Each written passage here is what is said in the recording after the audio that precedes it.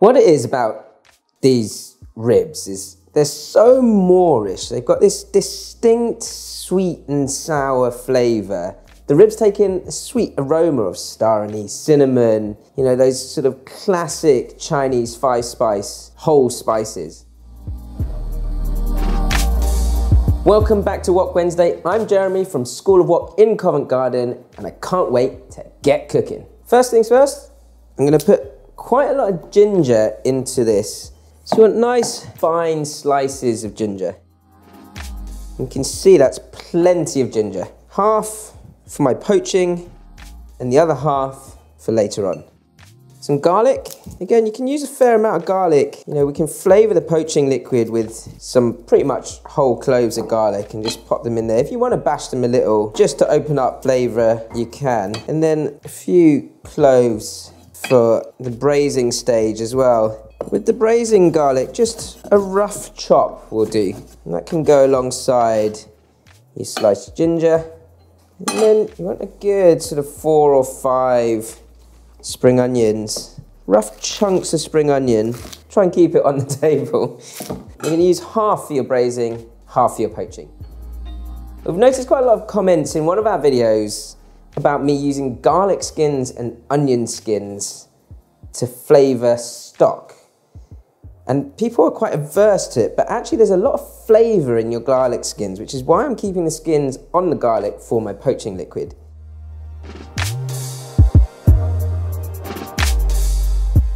So I'm going to start poaching the pork ribs in a nice sort of aromatic stock.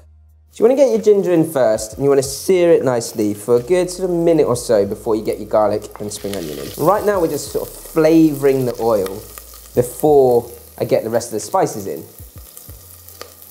Once your ginger's sort of starting to brown, then you can get your star anise, bay leaves, and then your cinnamon stick. This one's pretty huge, so I'm going to break that up a little. And then just give that a stir, and pretty much immediately you'll get this sort of hit of that sweet aroma from those spices. I'm going to get my liquid in a second once my ginger has got that nice golden brown colour around the edge. Next up, we're going to pour a whole load of Shaoxing rice wine into this hot pan, and that should just lift all the sort of sweetness and anything that's sort of stuck to the bottom of the pan. Straight away, and you get this hit of rice wine. I'm going to put about 2 to 3 tablespoons of light soy into that as well. And then that'll come up to a boil quite quickly. So I'm going to add a whole load of chicken stock into here. Bring that to a boil, and then I'm going to add my pork ribs.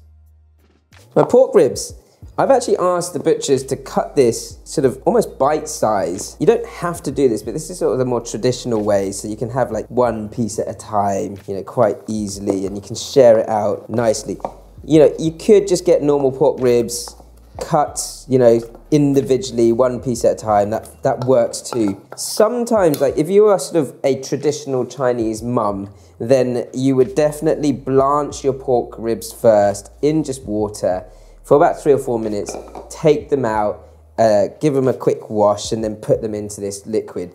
But for me, to be honest, we're poaching this, and then we're going to put this in, we're going to cook this into a braising liquid anyway later on. So I'll give them a quick wash and clean in between the poaching and the braising. So we're going to bring that to a boil, and then down to simmer for 45 minutes.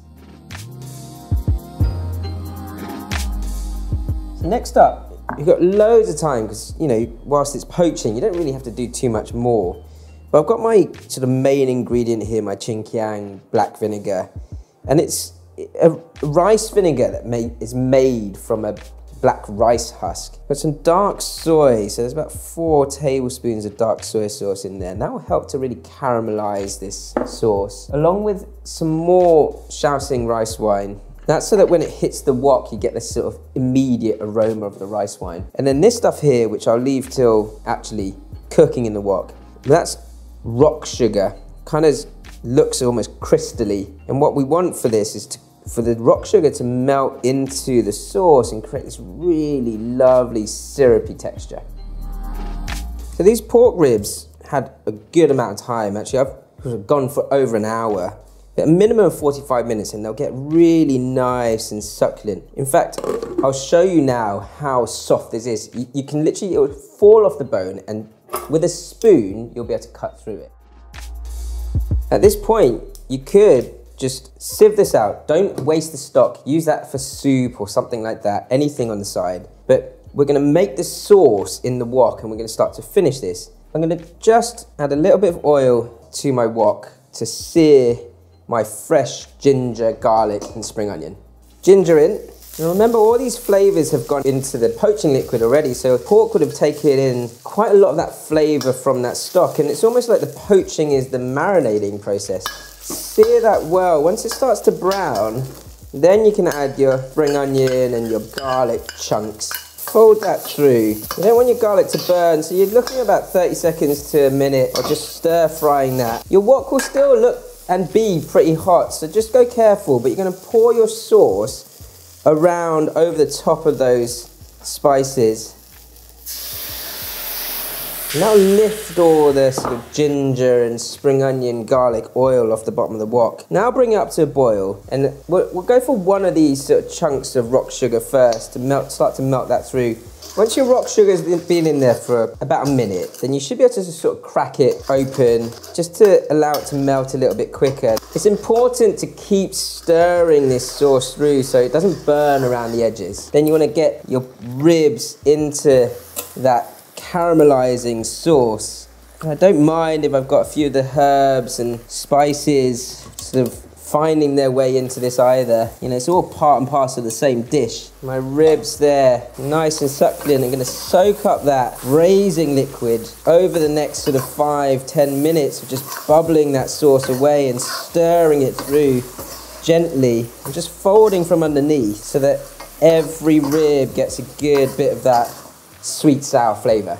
My mouth is watering. It's a type of dish that you want to guard for your life and not let the cameraman close to.